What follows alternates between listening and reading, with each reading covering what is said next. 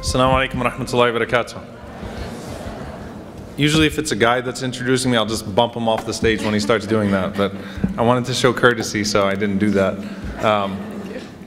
But jazakumullahu khairan for the turnout. So, true story. I'm actually sitting in Yaqeen Institute's hall right now, in the academic conference right now, thinking my lecture's at 3 o'clock. And my phone's blowing up, and I'm like, why is everyone calling me right now? So, alhamdulillah, it's a pleasure to be amongst you all today. This is an awesome conference in the convention. So far, it's been amazing, and I want to congratulate all of the volunteers, all the moderators who are doing a phenomenal job, mashallah, of telling you great jokes and reading unnecessary bios. And alhamdulillah, the energy here is amazing. And you know, if you come out here and you look at this, I remember, you know, when the first convention that I went to, and I was just like, I didn't realize there are so many Muslims that are here. And when you go to Salah, and when you just see all of these Muslims coming together, young Muslims coming together, it really does give you hope. It really does give you a boost that's much needed. But then back to reality, no more sweeping under the rug.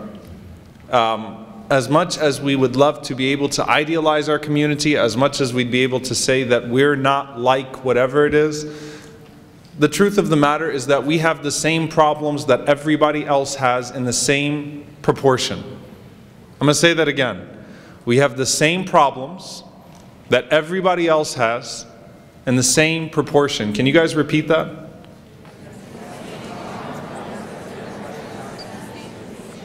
All right, some of you fell off midway. We have the same problems everybody else has in the same proportion. I remember when I took my first imam position, and I'm sitting there thinking like, all right, I'm going to school people on the need to straighten up their lines for salah. And I'm going to talk about this and I'm going to talk about that. And then subhanAllah, as I started getting a chance to just hear what was happening in our community, I was like, oh my God, I shouldn't be talking about any of these things. We have major, major issues. In the same proportion, I don't think that the Muslim community is worse off. But we expect more from the Muslim community. You know, when sometimes people are like, I can't deal with the Muslims anymore.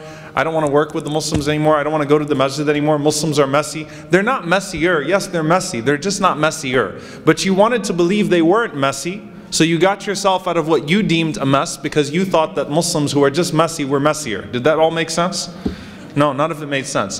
They're as bad as everybody else in many different things. And we like to think that we will be different as a community and that we can expect more. The truth of the matter is that it's tough. It's tough dealing with Muslims, it's tough dealing with people, it's tough dealing with the community, it's tough dealing with the masjid. But I'll talk about this a little bit more tomorrow in Jum'ah, inshallah. It's still worth dealing with everything that comes with the community. But on an individual level, there's a weak narration, but it's strong in its meaning, that if a person taunts someone else who's committing a sin, they will not die until they commit that same sin. And we have a tendency to see other people falling into deep holes, and at some point in our lives thinking that will never be us. I had this flashback. I actually was in Louisiana over the last week, and I was, me and my wife were taking the kids through like our family history and showing them like all the old masjids, old apartments, old schools, everything that we did. And subhanAllah, I just had this flashback of sitting in Islamic school, Sunday school, and the teacher talking about drug addicts, and all of us kind of looking around at each other like, yeah, right, that would never happen to us. And subhanAllah, so many people ended up in jail for not just being users, but for being sellers as well, that at one time mocked the idea that they too could fall prey to that. Allah subhanahu wa ta'ala knows وَخُلِقَ الْإِنسَانُ ضَعِيفًا. Man has been created weak, and Allah subhanahu wa ta'ala knows as well that when we put ourselves in proximity to trouble, then we end up dulling our senses and our better selves and ending up in things that we previously would have thought were unthinkable. We would never become. You start off a relationship, you justify one thing, then you say, well, I've already gone this far, I might as well take this next step. Well, it's bound to end up here, let me just go this far. You start going down paths, and that's why the emphasis is on proximity. وَلَا تَقْرَبُوا الزِّنَا. Don't come close to zina. إِنَّهُ كَانَ فَاحِشًا. It is a wicked, or it's a shameless sin. وَسَاءَ سَبِيلًا. And it's a dark path. Once you get on that path, you won't know how to turn around at times. You'll just feel stuck.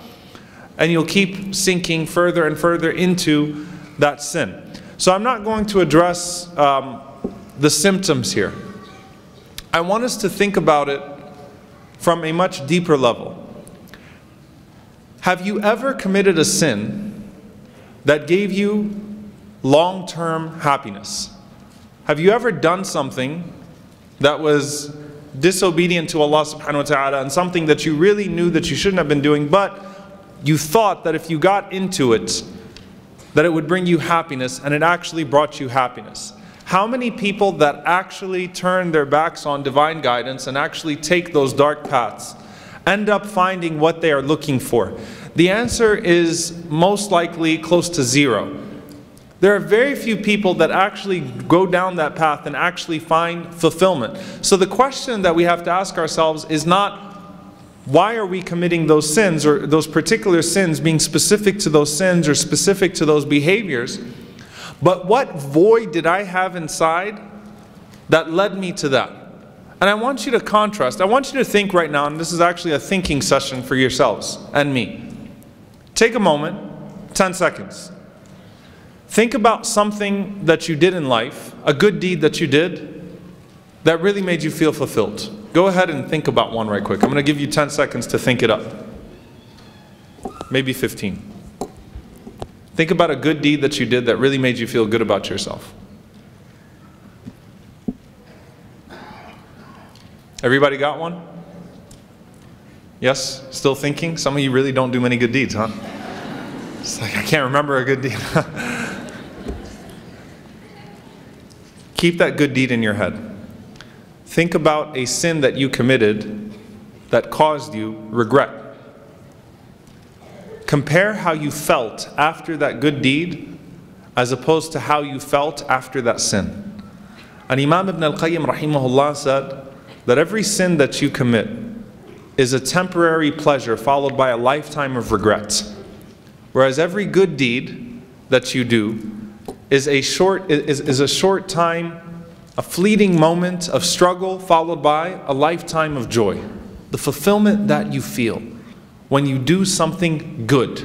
Now what good is and what bad is, those are specifics. But when you do something good, the level of fulfillment that you have, knowing that you struggled for something that was worth it, that in the process, hopefully you earned the pleasure of Allah subhanahu wa ta'ala, and you became that much closer to living up to the potential that Allah subhanahu wa ta'ala gave to you. That fulfillment of actually restricting yourself, finding the willpower and the self-determination to restrict yourself from things that you didn't wait for someone else to step in and get you, but you yourself caught yourself and said, you know what, this is not the type of person that I want to be. A lot of times, subhanAllah, in the psychology of doing hasanat and the psychology of doing sins, one of my teachers told me something very powerful. He said that when you commit a good deed, don't see yourself committing the good deed, keep your eyes on the good deed. What did he mean by that? If you see yourself committing the good deed, you might move beyond a phase of encouragement and feeling content with what you're doing to a stage of arrogance and being conceited. So keep your eyes on the hasana itself. Keep your eyes on the good deed itself. Don't see yourself doing it, because shaitan would much rather that you take pride in your good deeds and hence reach a station of pride and arrogance and become judgmental and deluded by what you deem good. Shaitan would much rather that than a person that is falling behind and knows that they're falling behind and wants to get better and is making some sort of effort to get better. So see the good deed, don't see yourself committing the good deed. But when it comes to sin, see yourself committing the sin, don't look at the sin itself. What does that mean? If you take a step back and you think of yourself committing that sin and you look at it and you say, how do I look right now? Is that the person that I envision myself becoming? Saying that, doing that, being that person. And if you take a deep look at that and then you realize that's not who I wanted to be. That's not what I'm capable of. And don't look at the sin itself, because the sin can be decorated and beautified. But you know what? That's not what I want it to be. And here's what shaitan tries to get you to do. In a temporary moment of ignorance of Allah subhanahu wa ta'ala, that temporary moment of heedlessness, he wants you to do something so stupid that you'll feel like you can never recover from it. So while you're at it, mess up as much as you can. So in that temporary moment of heedlessness, you do something that's permanently damaging so that you can't come back. Or at least you feel like you can't come back. So it started off with a little thing, but you know what? Why don't you, ink it in a little bit? Why don't you get a few tattoos while you're at it? Why don't you get get yourself in some trouble so you have a criminal record? He distances you so far so that when you wake up to your senses, you're like, I can't come back to Allah subhanahu wa ta'ala. He tries to sink you in your moment of heedlessness. And when you feel that distance from Allah subhanahu wa ta'ala, you feel like you can't come back. You feel like you're never going to be able to approach Him again. And you forget all of those ahadith.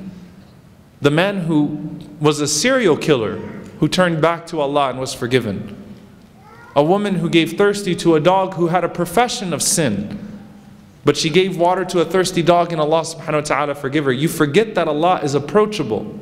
Because shaitan takes you from a healthy feeling of regret to a feeling of absolute despair.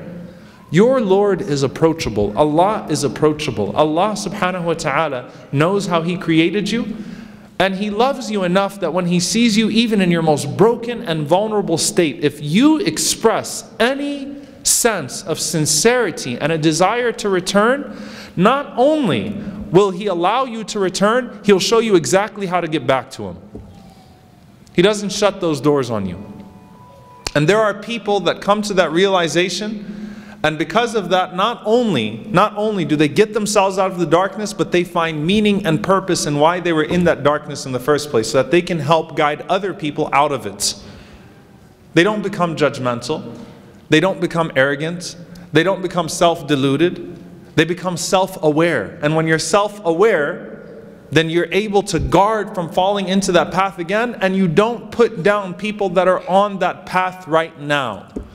One of the things I hate to see is, there's extremes, right? So people go from extremely being distant from Allah subhanahu wa ta'ala to suddenly being like, Shaykh al-Islam. Like they're just there.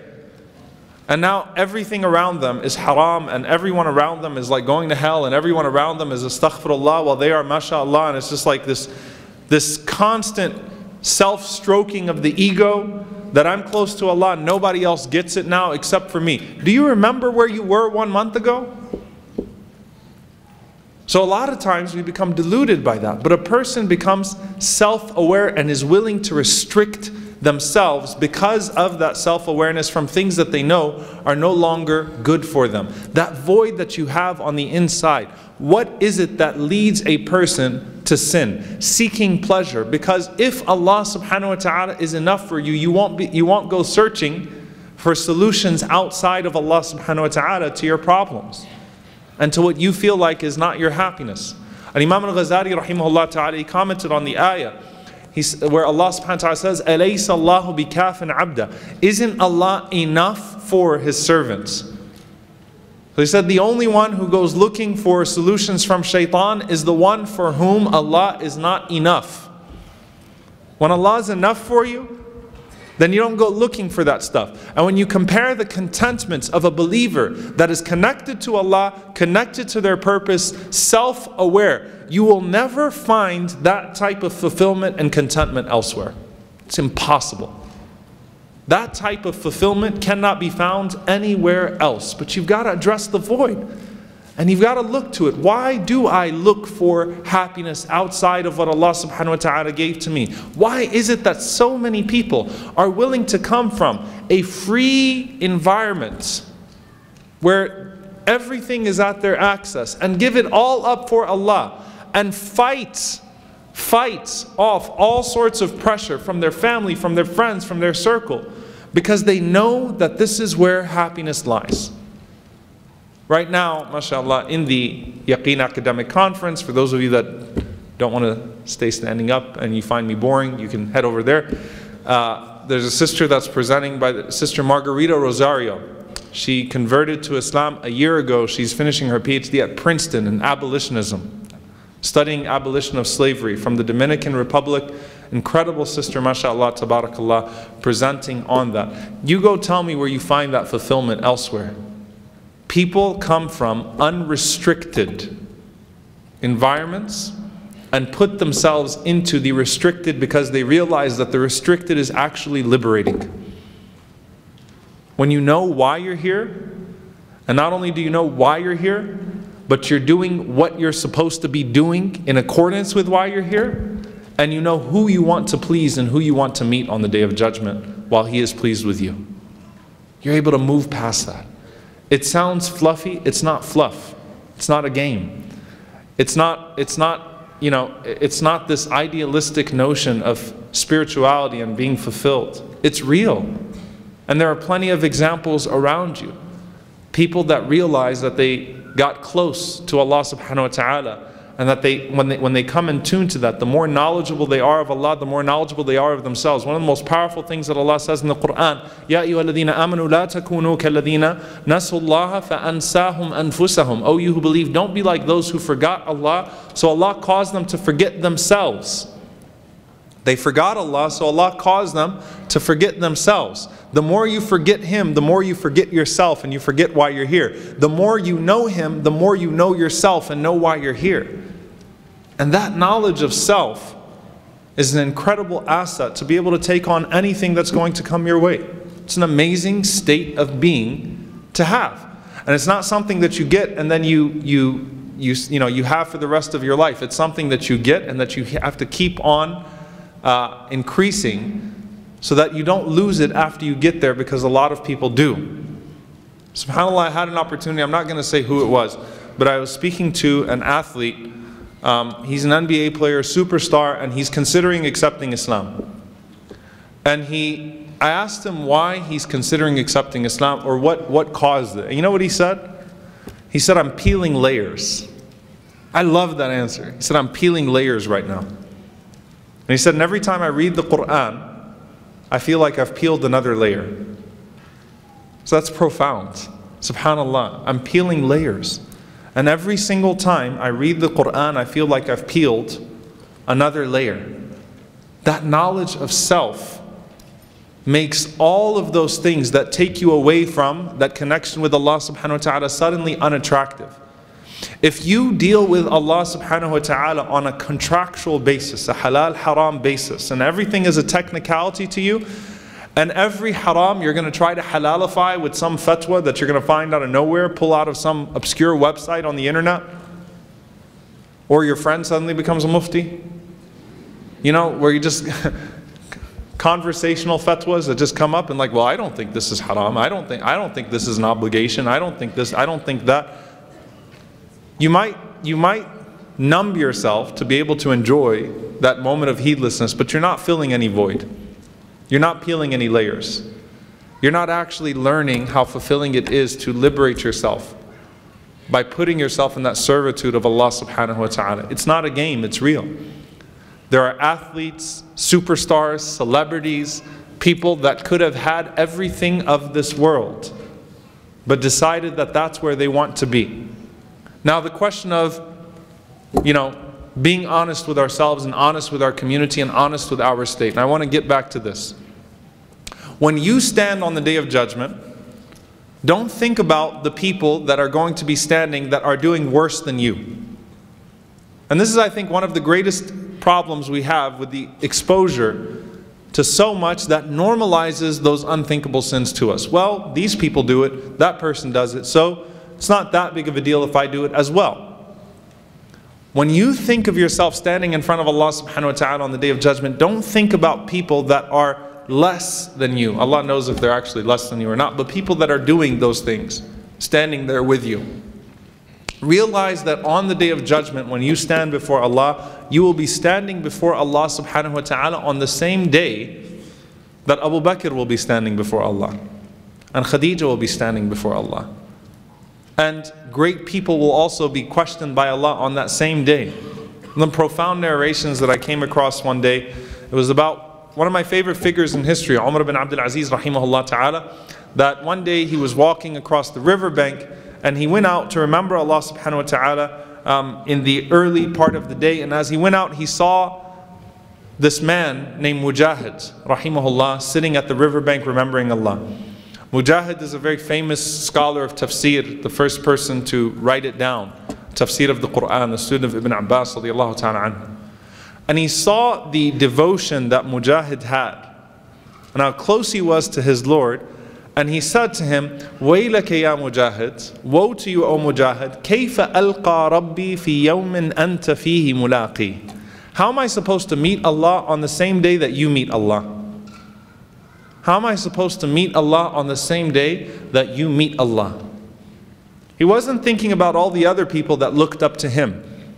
He thought about the man that was in front of him that he looked up to, that he felt like would have a better portfolio to present to his Creator on the Day of Judgment, and he wanted to emulate that. That was his standard. So with all the garbage that gets unearthed and all of the things that get normalized online through the cancer of social media, and by the way, I say this like, subhanAllah, you know, if you go and you read all these articles that have come out in this last few weeks about how society is self-cannibalizing because of social media, I fully believe that. I believe we're self-cannibalizing. The reason why you got like these top execs that are leaving some of these social media networks, and it sounds hypocritical, I know, because I use social media. So I'm going to put that out there from now. But man, we need a break from that. That cannot become your world. If that becomes your world, you will truly lose yourself. You'll lose yourself, you'll lose your standards, you'll lose your friends, you'll lose your sanity also. If that becomes your world. Your world cannot be encompassed in that. Your world has to be real, tangible, something that you can feel, something that you can participate in. You've got to keep yourself disconnected. You've got to be, and you know, not completely disconnected. I'm not saying go to extremes, but you've got to be able to have that pulse with Allah subhanahu wa ta'ala, where you get that time to actually think, where you actually participate in real things, where you're actually doing stuff. Going out there and doing something for the sake of Allah subhanahu wa ta'ala and connecting to your purpose. You find yourself, you find your purpose, and it doesn't matter what's normalized at that point. It's not normal for you. It's not normal for you. Every extraordinary person in the history of man at some point had to overcome complacency. It is so easy to be complacent with your situation. You can find people that will make you very complacent and satisfied with your situation. But whether that was a political awakening, a religious awakening, a social awakening, a cultural awakening, it took a person to say, I don't want to be like everybody else. I want to break the mold, and I want to rise above all of that. When they do that, then they come to knowledge of self. And in our religion, that knowledge of self only comes through knowledge of Allah subhanahu wa ta'ala. And that's the thing, when you have that beating heart and you've got that beating conscience, those things naturally fall into place. I'm going to end with a story, and this is one of the phenomenal people from the seerah of the Prophet sallallahu alaihi wasallam. His name is Zayd ibn Amr ibn Nufail. How many of you have heard that name before? Zayd ibn Amr ibn Nufail. Just a few of you. Zayd ibn Amr ibn Nufail was a man who lived in the time of the Prophet ﷺ, before the Prophet ﷺ received prophethood at the age of 40. So Zayd knew, he just knew, he was the nephew of Al-Khattab, so he was the cousin of Umar radiallahu ta'ala anhu. Zayd knew that something wasn't right about his society. So Zayd automatically rejected idolatry. The Prophet ﷺ remembered sitting with Zayd, and imagine the sight. The Prophet ﷺ said, I remember when they were serving meat that was sacrificed in the name of the idols, and they came to me and I just passed on it. They went to Zayd, and Zayd said, Allah gives you these animals, and Allah provides for you and provides for them, but then you slaughter in the name of other than Him and sacrifice them to other than Him. And he remembered Zayd and the scenes from Asma radiallahu ta'ala anha, recalling Zayd putting his back to the Kaaba when he would be beaten by his uncle, by the father of Umar radiallahu ta'ala anhu, and he would say that none of you are on the religion of Ibrahim alayhi salam. This is not it. This is not what Ibrahim alayhi salam brought. And Asma recalled this very touching moment between Zayd and his Lord. that Zayd radiallahu ta'ala anhu prostrated himself towards the Kaaba and he said, Allahumma law anni a'lamu ayyul wujuhi ahabbu ilayk, abadtuka bihi walakinni la a'lam. Said, oh Allah, if only I knew what path was most pleasing to you, I would worship you using that path, but I just don't know. I'm confused, I'm lost, I'm looking for it. This is a man that has every excuse to not believe, but he's peeling layers. It doesn't feel right. And he's willing to challenge, and he's willing to be persecuted. Not only that, Ibn Abbas radiallahu ta'ala anhu mentions of the legends of Zayd before Allah condemned وَإِذَا الْمَوْءُودَةُ سُئِلَتْ بِأَيِّ ذَنْبٍ قُتِلَتْ, when the young girl that was buried alive is asked, for what crime were you killed? Zayd radiallahu ta'ala anhu would go out to the outskirts of Mecca where people would go to bury their daughters alive. And he would tell the parents, stop, let me take her. And he would take those girls in and he would raise them until they reached an age of marriage, and then he'd marry them off. Then Zayd went looking around the world for guidance. He couldn't figure it out. He knew he believed in one God. He knew that societal practices were unjust and not right. But he went around looking for it. And guess what? He died before the Prophet ﷺ received revelation. How tragic. His son was one of the first to accept Islam. He goes to the Prophet ﷺ and he says to the Prophet ﷺ, Ya Rasulullah, you know my dad. You know what he was about. You know who he was. Like, what happens to him on the Day of Judgment? Does he really go to hell? Does he really get punished just because he happened to die before he saw you receive prophethood? You know what the Prophet ﷺ said? And I want you to think about this. On the Day of Judgment, when we show up, and may Allah make us amongst those standing behind the Prophet ﷺ. Allahumma ameen. Every prophet has their nation behind them. So you're standing behind your prophet. And think about the scene. The glorious nation of Bani Israel that the Prophet ﷺ said was so large he thought it was his nation. Standing behind Musa alayhi salam. The people of Musa, the people of Ibrahim, the nation of Isa alayhi salam, the true followers of Christ. All of these prophets showing up. It's an awesome scene if you think about it, especially if you're standing in the right place. And may Allah make us amongst them. Standing behind the Prophet ﷺ, observing the scene of 100,000 plus prophets coming forth with their followers behind them. Some very little, some very, a huge number, some with one or two. And think about it when you're standing and you see this man standing all by himself. He's not standing behind the Prophet, nor is he a prophet. The Prophet ﷺ said, I've seen on the Day of Judgment when the nations are risen and everyone stands behind their Prophet, that your father, Zayd, will be standing as a nation by himself. Man, that's powerful. All by himself. Because he figured it out. He wasn't complacent. He peeled those layers. Nothing was normalized, not at a theological level, nor at a level of injustice or cultural fahsha or wickedness. He was willing to peel those layers. May Allah subhanahu wa ta'ala allow us to come into complete harmony with that purpose and find fulfillment in that which is pleasing to Him. And may Allah subhanahu wa ta'ala protect us from falling to our lower selves in our temporary states of heedlessness and not finding a way back to Him. Allahumma ameen. Jazakumullahu khairan. Wassalamu alaikum wa rahmatullahi wa barakatuh.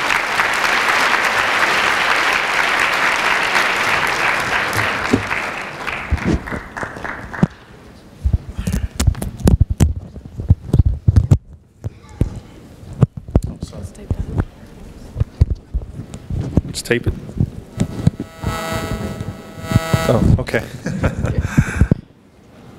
That works better. Jazakallah khair. Oh, yeah. Omar Suleiman. Absolutely beautiful reminder for all of us. Inshallah, if you have any questions, continue to post them on slido.com.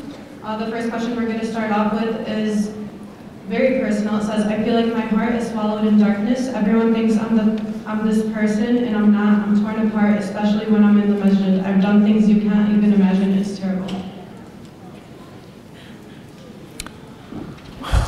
Once upon a time, the greatest American Muslim to ever live, Malcolm X, was called Satan. His nickname was literally Satan. He was rotting in a prison cell, and no one saw any good in him. He was so bad that other prisoners told him he was going to hell. But look what he became. If you can convert not just yourself to Islam, to submission, but convert your dark past into motivation for a bright future, Allah will look at you in far more favor than He looks at the people that weren't tested like you. Allah will reward you for the sins that you repented from, and Allah will reward you for that past because you refuse to let it become your fate. You refuse to let it be the way that you would meet Allah subhanahu wa ta'ala. Almost every extraordinary person we read about in the seerah of the Prophet sallallahu alaihi wasallam came from a very dark past. The key is how to convert that past into a future that is not like it. Do not shut that door between you and Allah subhanahu wa ta'ala. And I'll tell you this, the goal of Islam is to come to a place where the only sight that you care about is the sight of Allah subhanahu wa ta'ala. So whether it's a sight of someone praising you, a sight of someone, and you know, Allah subhanahu wa ta'ala mentions it in the end of Surah Al-Qalam, لَيُزْلِقُونَكَ بِأَبْصَارِهِمْ لَمَّا سَمِعُوا الذِّكْرِ, that they wish to bring you down with their sight. Allah, I mean, you're going to have people look at you with a sight of humiliating you, look at you with a sight of awe, look at you with a sight of praise, look at you with a sight of disgrace. The goal is to make all of that completely irrelevant to your life, to where the only sight that you care about is Allah's sight. Allahu Akbar. The next question, how do we protect ourselves from the dangers of all these isms that are leading the youth? Can you say that again? How do we protect ourselves from the dangers of all these isms that are leading the youth?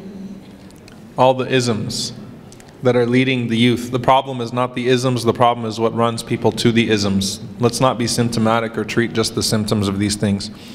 When illegitimate agendas exploit real vulnerabilities and real problems, then we're not supposed to shout at the illegitimate agendas or the illegitimate isms. We're supposed to take it upon ourselves to speak to the legitimate grievances that led people to those paths in the first place. So I don't care about what other ideologies are out there or what other isms are out there and leading people in certain directions. I care about what I'm doing to make sure that Islam fulfills in a way that people don't feel in need of those isms and of those ideologies and whatever they may be. Next one, how do we keep a regular holy routine while we are in a spiritual low? So the Prophet ﷺ said, إِنَّ لِكُلِّ شَيْءٍ شِرَّةً وَلِكُلِّ شِرَّةٍ فَتْرَةً فَمَنْ كَانَتْ فَتْرَتُهُ إِلَى سُنَّتِي فَقَدْ اهْتَدَى وَمَنْ كَانَتْ إِلَى غَيْرِ ذَلِكَ فَقَدْ هَلَكَ. أو كما قال عليه الصلاة والسلام. He said that everything has its peak and everything has its low point. So whoever makes sure that their low point does not go beneath the sunnah of the Prophet ﷺ, then he will be guided. And whoever has it in accordance with anything other than that, then he will burn out and he'll fail. What that means is that every single person has faith, has a spectrum. In your down points, make sure that you don't relinquish obligations. You don't have to pray. You don't have to pray extra when you're in your down point. You don't have to do extra good deeds, but make sure that your bottom line at least meets the obligations that are due upon you, and at least means that you don't engage in prohibitions and major sins. Okay, so your bottom line has to be high enough to where it doesn't take you too far from Allah subhanahu wa ta'ala. So that way when you rebound, you're performing better, but you're not sinful when you're on your low point, when you're at your low point. And then you gradually build yourself back up to those things. And by the way, I did a series in Ramadan, and it wasn't really a Ramadan specific series, honestly. It's called The Faith Revival. It was a 5-minute video every day in Ramadan. You could look it up on YaqeenInstitute.org. Or you could look it up on YouTube, whatever it is. Just search my name and search The Faith Revival, and it's a 30 video series. Every video is 5 minutes about how to revive and revive and regulate your practice of faith. So inshallah ta'ala, if you get a chance to watch that, it's not very long on purpose. Hopefully it'll help you out with that. These two kind of go together. The first one is, what is the first step to change yourself for the sake of Allah subhanahu wa ta'ala? And the second, how do I gain Islam despite discouragement, including that of past deeds?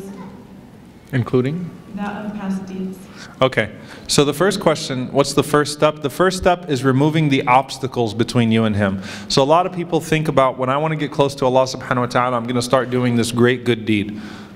But most of what happens on the Day of Judgment is about the sin that Allah will not punish you for not doing good deeds. You understand? Allah subhanahu wa ta'ala will hold you accountable for committing sins knowingly and indulging in those sins. But you're not going to be punished for not doing good deeds. So the first thing you do, spirituality, tazkiyah, is more about what you don't do as opposed to what you do. Okay? So making sure that you avoid those things that would darken the heart and dampen your spiritual potential and your ability to get close to Allah subhanahu wa ta'ala. So quit the sins. Try to quit the sins, the major sins in particular, or the minor sins that you're insisting upon. Dedicate yourself to quitting them, and then replace that with good deeds. The way that they work hand in hand is that shaitan feasts on spare time and emptiness. So you want to busy yourself with Allah so that shaitan can't busy you with you. You want to busy yourself with Allah so shaitan can't busy you with you. One of the greatest remedies to a lot of sins, by the way, that I've seen is a person engaging in the memorization of the Quran. Not because their parents put them in some hifz school and they just had to get it over with, but because they decided that they wanted to memorize a certain amount of Quran every day, and they dedicated themselves to that. That fills your time. It gives you a tangible faith goal to reach for, so you're not going to waste away every single day on things that are not beneficial to you. And the next one, how to prevent arrogance that stems from knowledge and deen. How to prevent arrogance that stems from knowledge and deen. Know that there is always someone that's better than you. And if you think that, look, if you think that you are superior to some people because of your good deeds, realize that you might be inferior to them in terms of other good deeds. I've learned this many times in life. Never judge a book by its cover. SubhanAllah, it's so true. There are people that you would think have no faith pulse. Like there is no good inside of them. But then you come to find out that they really do have something there, and that they're doing some sort of good deed that maybe is making them beloved to Allah subhanahu wa ta'ala and becomes the cause for them entering into Jannah. Whereas myself, I might be doing a good deed and depending on that good deed, and in the process neglecting the sins that I'm still committing that are maybe distancing me from Allah subhanahu wa ta'ala, or putting so much emphasis on those good deeds that I forget why I'm doing those good deeds in the first place. So look to other people's good, look to your own bad. Look to other people's strengths and learn from them. Look to your own weaknesses and rectify them. An arrogant person looks at their own good and looks at everybody else's bad. You have to reverse that.